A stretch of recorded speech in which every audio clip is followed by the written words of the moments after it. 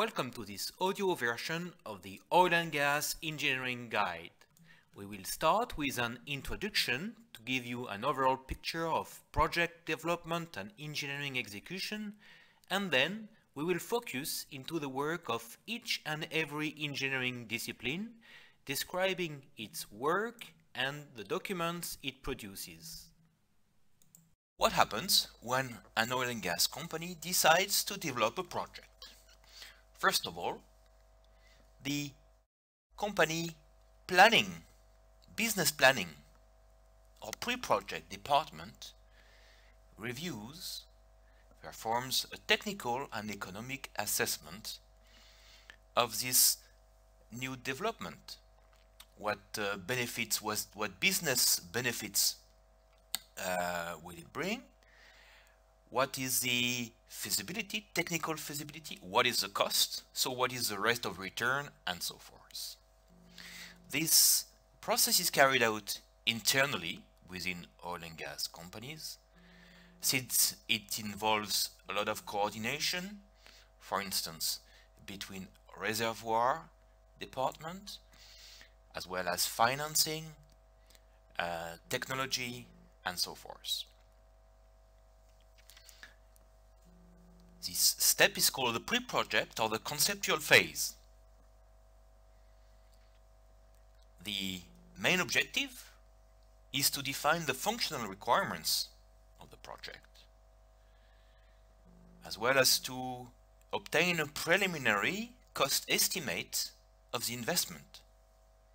This step 1, is sanctioned by a decision to go forward into step 2 or not. Since step 2, which will be further refining the, for instance, technical feasibility of the project, will involve significant amount of expense.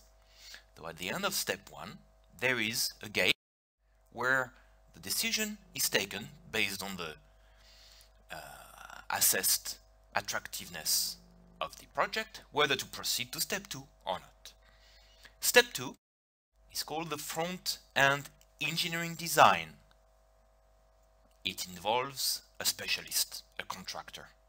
So this time the oil and gas company does not do this internally, but enters with a service contract with a contractor that is specialized to develop such preliminary plant design, whose objective is to refine the cost estimate up to a very precise level of plus or minus 10%, which is a level required to take the final investment decision, which will be taken at the end of step 2. At this stage, the plant design is developed, and to a rather high level of details, which then will allow, should the investment decision be taken, to move to the next step, which will be step 3, which will be the project execution stage. And this will normally be contracted by the client, the oil and gas company, to a contractor under a fixed price project contract called a lump sum turnkey contract. In other words, at this stage of step 3, company has entered into a contract with a contractor for which it will get a turnkey plant for a fixed price and for a determined delay. This presentation, which is an introduction to plant design, will look at step 2 and 3. If we look at step 3, which is detailed, what is called detailed design, compared to the step 2, which is basic design, we see that this is only a small part of an overall project execution. Project execution indeed not only involves design, but procurement, manufacturing, shipping, installation, construction, inspection and tests, and handover to the company. So here we are only looking at the first stage of the project, which is the design. Let's see how design is organized. Well, when you see a picture like that, you may wonder how all the various trades, the design trades, work and are coordinated. In fact, there are a number of trades involved in an oil and gas facility. First of all, there will be the process, which is defining the process scheme. Then we have mechanical, which is selecting the mechanical equipment, the rotating equipment, the pressure vessels, and so on. Then we have the plant layout discipline, or the plant architect. We have also civil, which is in charge of the earthworks and the foundations for the equipment. And for sure, all these equipments are connected with pipe work. So we have piping. We forgot to mention electrical.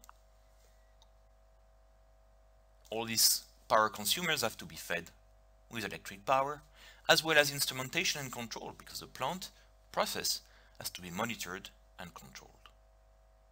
Last but not least is safety. This facility has to be designed in a safe way that it can handle emergency situations. Engineering is organized in disciplines, and the traditional disciplines are shown on this slide. There we find the process, which actually comes first, safety, the discipline equipment mechanical, in charge of machinery, any type of equipment, pressure vessels, heat exchangers, rotating equipment, fired equipment such as boilers, turbine, and so forth. Plant layout, piping, civil, instrumentation and control, and electrical. Now that we have seen how engineering is organized, let's have a look at the deliverables, at the production of engineering. Well, engineering production is paperwork, drawings, and specifications, because the role of engineering is twofold. First of all, is to produce all the bill of quantities and the specifications required to purchase all the plant equipment and materials. And the second role of engineering is to issue all drawings necessary for the erection of the plant. This means that engineering issues an awful lot of documents. How to get oriented into this huge bunch of documents? Well, each document has a document number, which shows which is the issuing discipline, what type of document this is,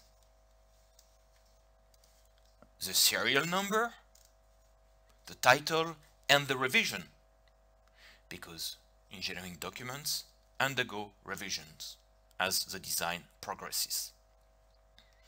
So with this simple key, we can get oriented into any engineering deliverable by quickly knowing the issuing discipline and the type of document. Even though there are thousands of documents issued on any typical size project, these documents are only of a few types. For example, piping issues general arrangement drawings for each of the plant areas, so there might be 300 of them, but they are all of the same type, piping general arrangement drawing.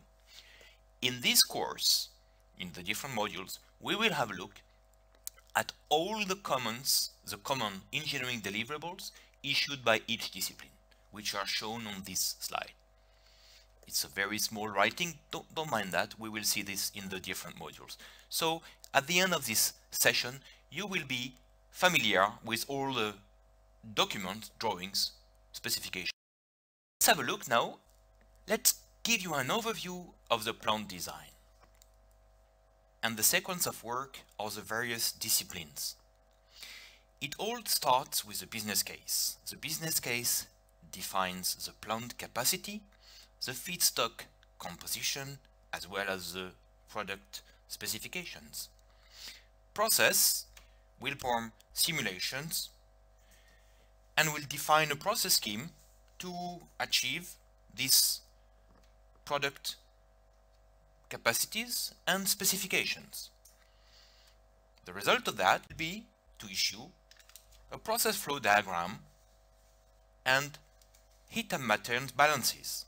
The heat and material balances show the conditions in all process streams as well as the duty of all the equipment involved in the process, which is the next step of the engineering design.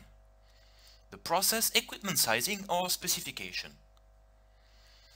Why or specification? Because process does not size all equipment. Process will only size phase separation equipment, such as this gas-liquid separator, and some standard size of heat exchangers, such as shell and tube heat exchangers. However, process will not size rotating machineries, such as compressors, pumps, turbines, and so forth, as well as other types of equipment, such as fired equipment, such as this boiler here, and specific type of heat exchangers, such as air coolers, plate heat exchangers, and so on. For this type of equipment, process issues a duty specification which only shows the duty, i.e. for this compressor, the flow, the inlet pressure, outlet pressure, and of course the fluid composition. The sizing will be left to the vendor.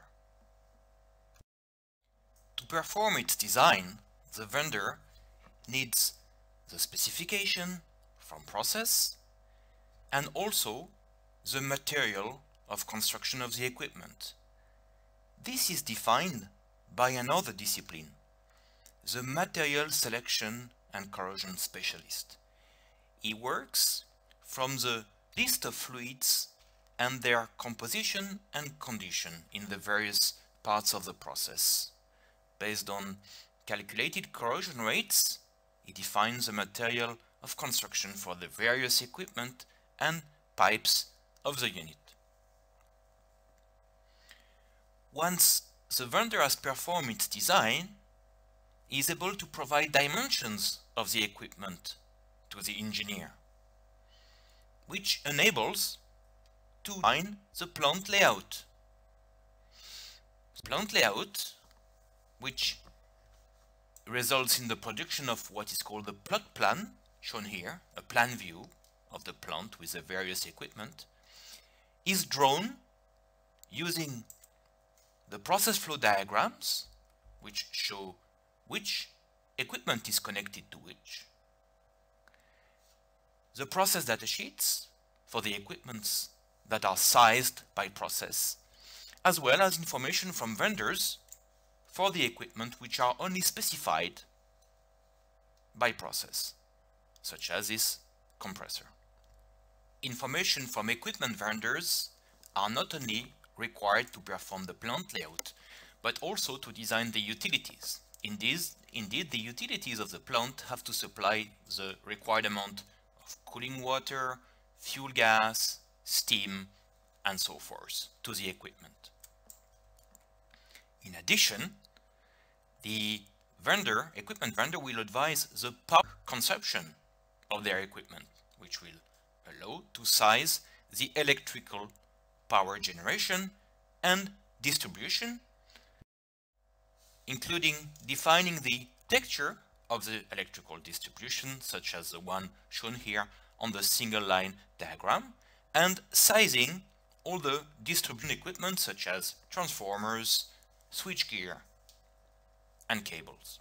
Information from vendors is also required to design the civil works, in particular the equipment foundations, because vendor will advise the load and the size, the footprint of their equipment, so that they can design the proper foundation.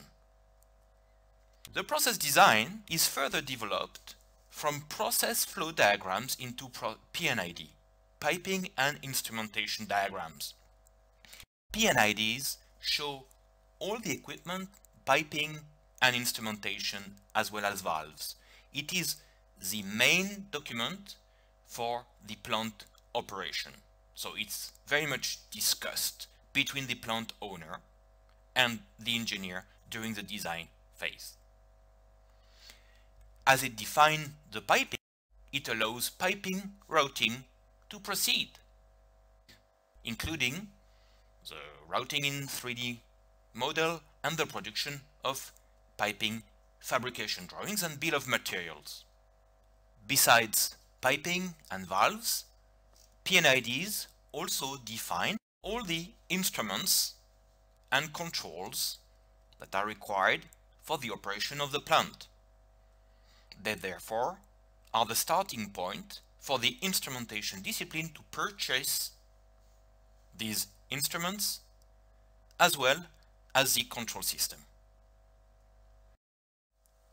Once piping is designed, the structural steel that is required to support the pipe work, such as pipe racks, as well as the structural steel needed to provide access platforms to operators to access valves, instruments, and equipment, is designed, such as this pipe rack, and the corresponding drawings are issued by engineering to the structural steel fabricator. That's it.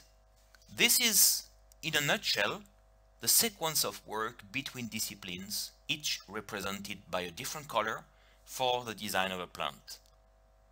As explained, this introduction is now concluded.